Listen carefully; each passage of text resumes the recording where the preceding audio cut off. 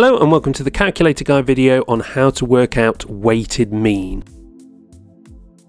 The weighted mean allows for some values to contribute more weight to a final average calculation, rather than treat each value equally as the arithmetic mean would do. Let's take a look at the formula. So the formula that we have is the sum of x multiplied by w, so our values multiplied by their weights from our first value to our nth value, and then you want to divide that by the sum of the weights, so the sum of the weights that we have.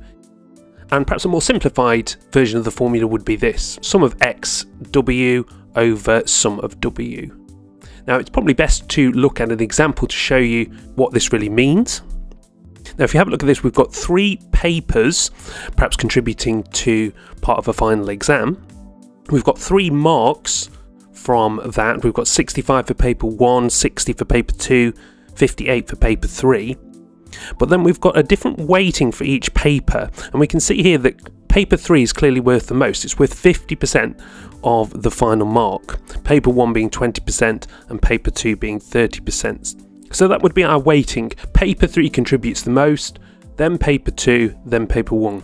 So if you worked out, say, the arithmetic mean of just your 3 scores, 65 plus 60 plus 58, and then divide that by 3, the arithmetic mean would be 61.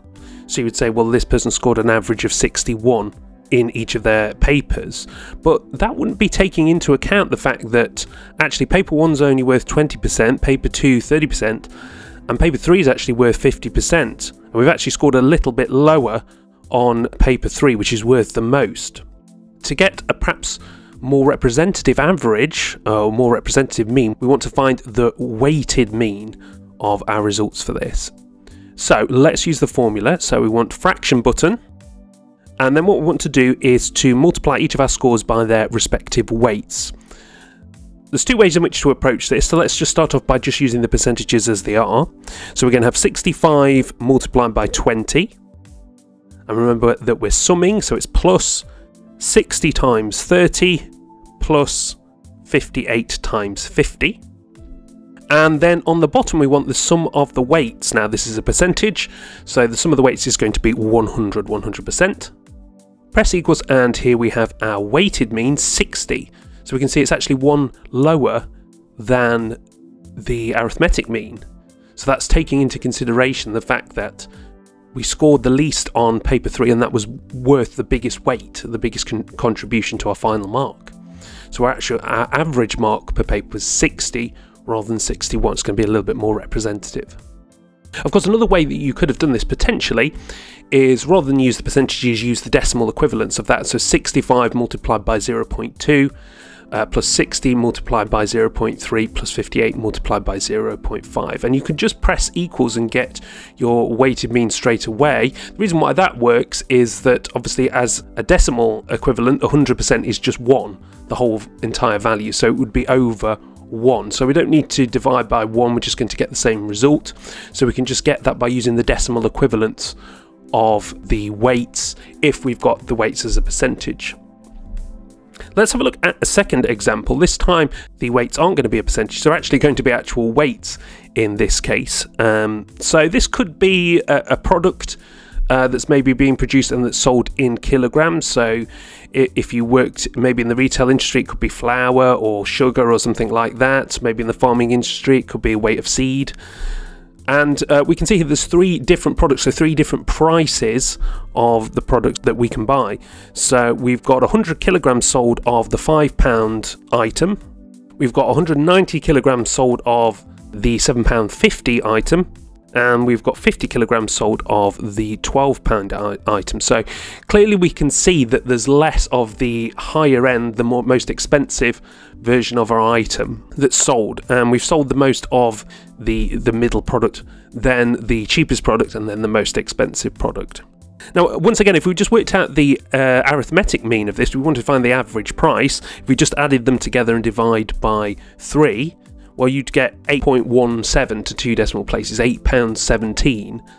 But that doesn't take into account that we've actually sold quite a bit less of the expensive £12 product So actually it would be better to use the weighted mean to take that into account, the fact that we've sold the most £7.50 and certainly the least of the £12 product. And once again, I'm going to show you two different ways that you can do that. We're going to use the formula as we did before, first off.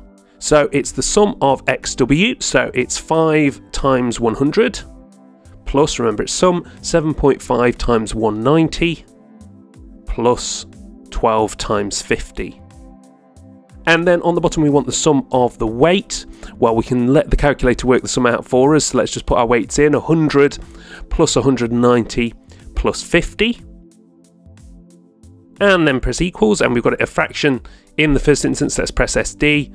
And here we have our weighted mean, 7.43 to 2 decimal places.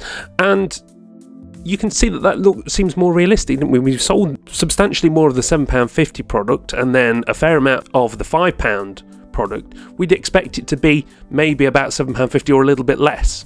And that's what we've got. So this is obviously a better measure of the average price of the goods sold than the arithmetic mean would be. So in these circumstances, we'd be better off using the weighted mean. Now, I did tell you there's going to be a second way of doing this, and this is sort of a little bit of a hack that we can do by using statistics mode. So if you go to menu and then 6 for statistics, what we're going to do, we're going to select option 2 here, y equals a plus bx. And we can see that we've got 2 columns set up. Now we're going to put our values, our x values, our prices in this case, in the x column. And what we're going to do is we're going to substitute the w for a y. So we're really saying y is the weight that we've got on here. Simply your calculator operates in x and y, so it doesn't have that w feature, so we're just going to have to act as if that's w. So input your prices into the x column and then into the y column. Just navigate to the first one. We're going to input the weights of the different products and press equals. And then when we have the statistics y equals a plus bx shown, then we press option, and you need to just scroll down here.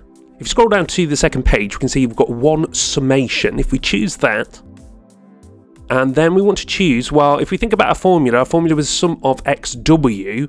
Remember, we've substituted w for y, so we want the sum of xy, which is 5, from our menu. And then divided by a fraction button. Here you can see that we're automatically in line mode. And then on the bottom we want the sum of w. Well, remember that's the sum of y. So we want to choose 3 here and press equals.